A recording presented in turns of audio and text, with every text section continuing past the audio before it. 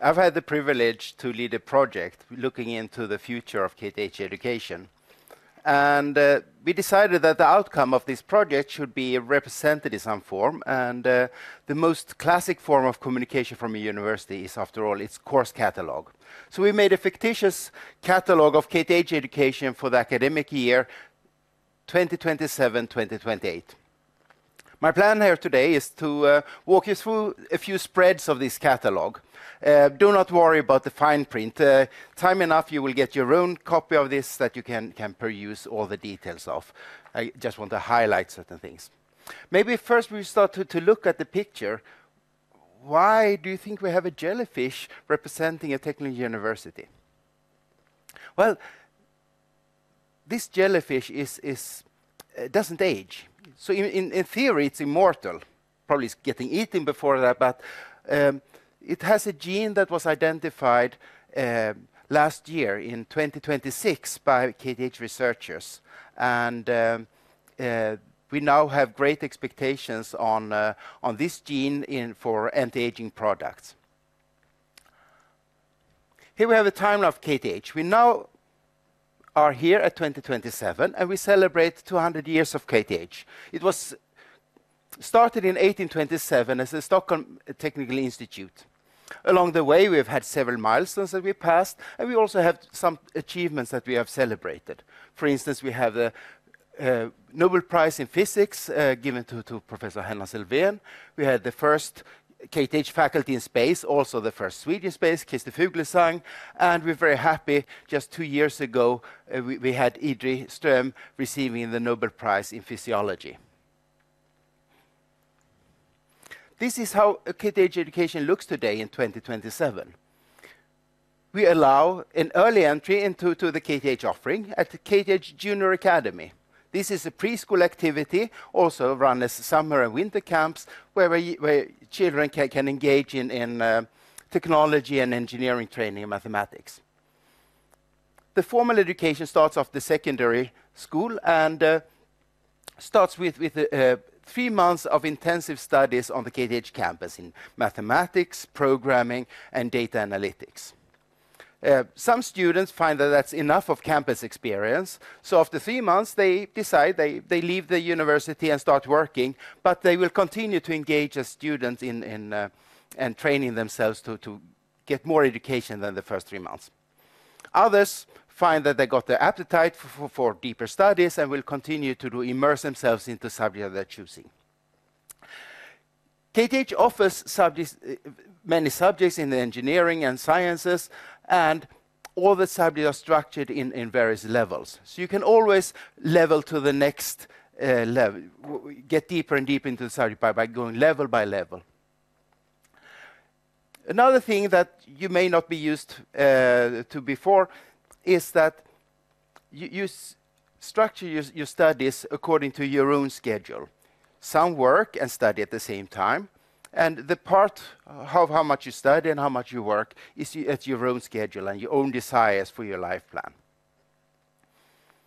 Your studies can be on campus, they can be online in real time to have interactive experience, but also everything is available asynchronously.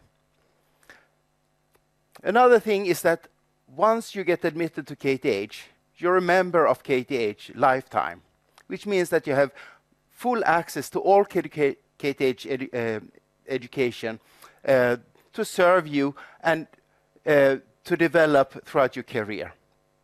So we see here a person who in some area has reached level 23 and is now adding a special module on leadership with the goal of running a business.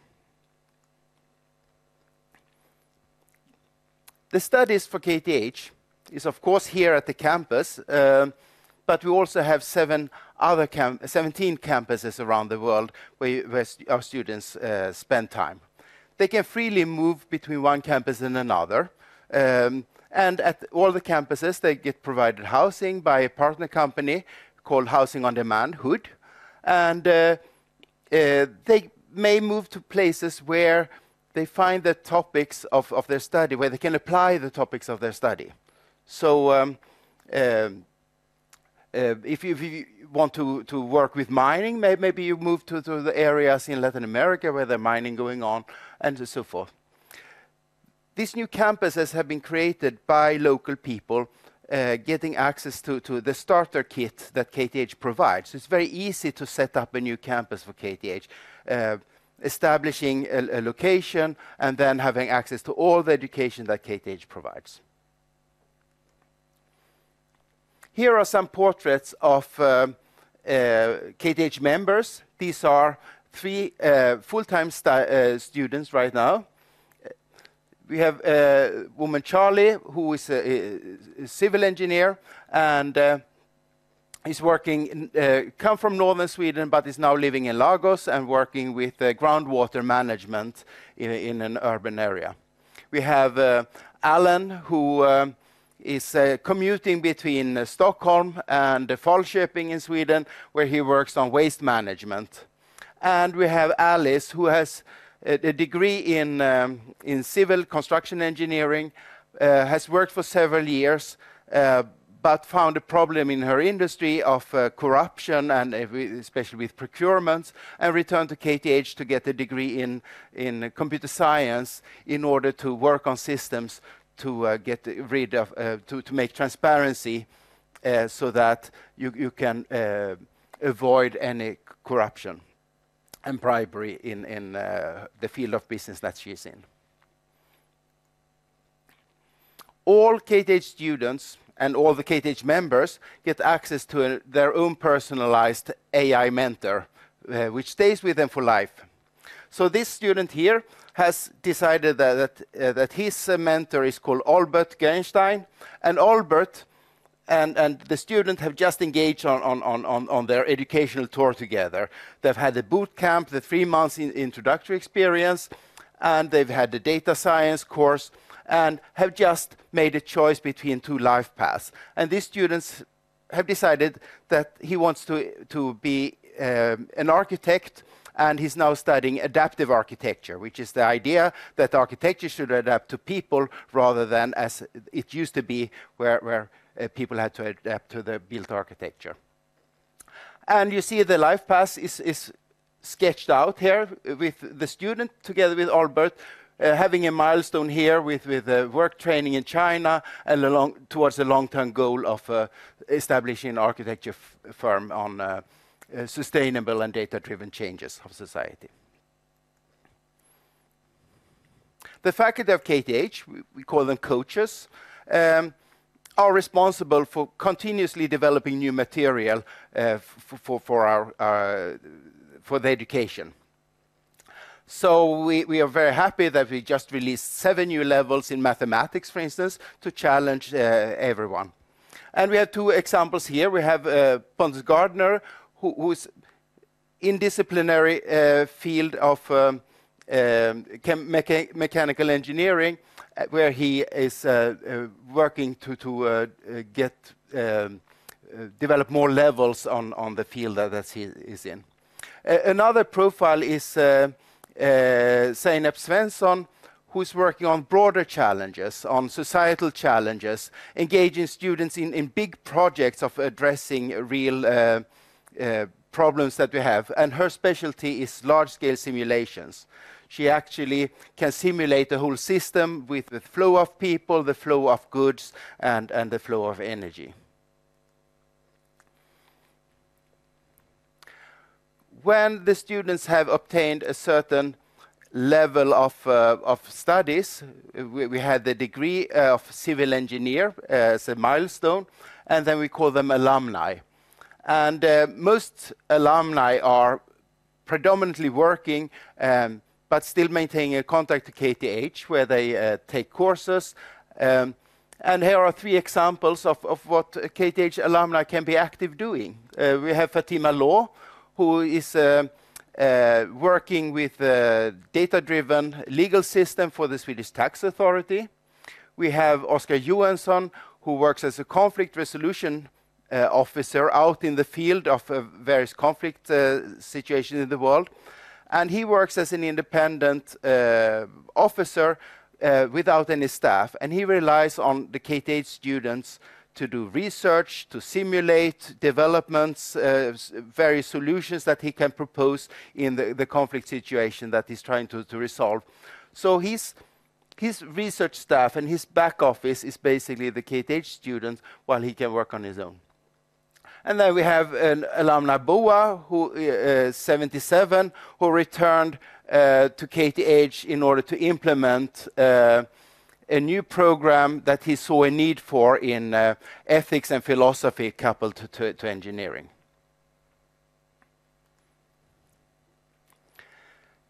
KTH has a wide network of companies that we work with. Some are founded by our own students or an alumni, and other companies are traditional companies that KTH worked with historically. Here are a few examples. You recognize I mentioned the housing on demand. This is a partner company. They are the ones providing housing for our students when they move around at the various campuses in the world. We have this company Patrol, which makes nano submarines that you can inject in the arteries and they clean up the arteries. We work with the Swedish National Agency for Education to provide a virtual augmented reality support for teachers. We have this company which has a massive multiplayer online role-playing game where you can create your own avatar and participate in. And we have Nordiska Skog, which makes edible cellulose composites that can be 3D printable in your own kitchen to make fancy things. We also have working with companies in other countries like QED Tech, which is a telecom company doing fleet management of solar-powered vehicles in Indonesia. Since every student follow his or her own path, advised by the AI mentor, we've given up on the idea that used to be on education programs. So to give some inspiration for what you can study, we set up certain course combinations. And these course combinations can be something that you like and you follow the combination as given, or you see that as a theme that you can improvise on top of. So I will show you two course combinations.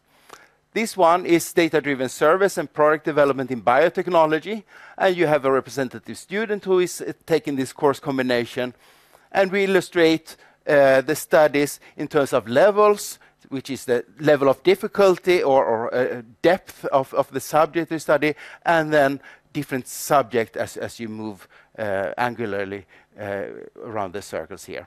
So this course combination has mathematics and data science and computer science, but it also has a large amount of biotechnology and design courses on top of that. This is a different program. It's called an expert training in social engineering. So this relates to engineering principles applied to societal problems. And the student here may come from another background, an engineer background, maybe a person who studied humanities before, social sciences, and has a different skill, so need to be started up on engineering side in training for this field. And then there's a broad sense of course combinations going out to higher levels. We have a large selection of companies that we're very proud of, which have come out of the research being done at the university and by the initiative of our students. This company is one of the most successful ones in the last years. It's called Second Skin, and their product is both synthetic skin that you can have on prosthetics.